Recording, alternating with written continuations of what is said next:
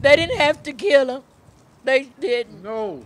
But they took his life. And I want justice. I really want justice. And I'm going to get it. Yes, ma'am. I'm really going to get it. Yes, we are. Because they took my son's life. And he had 2 kids of his own. And they took their dad's life. And this shouldn't be tolerated.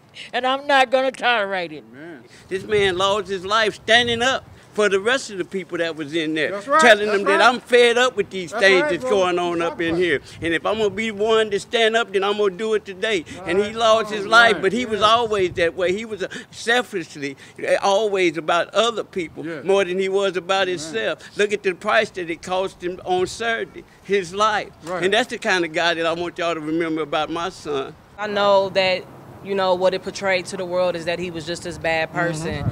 Me and everyone else seen what he was asking for, and it was just a shower. It was just food without mold. He used to have to call me and his mom and say, call up here, ask them why they haven't fed us.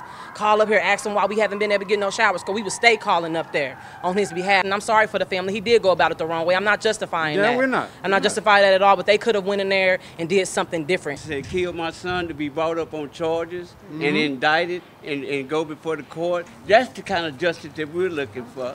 We're not talking about just some kind of monetary gain and none of that type of stuff. We need to know that he's going to be prosecuted for what he's done. So we would like for David Prater, if it's the DA, to bring him up on charges and indict him, and we're going to seek justice until we get it.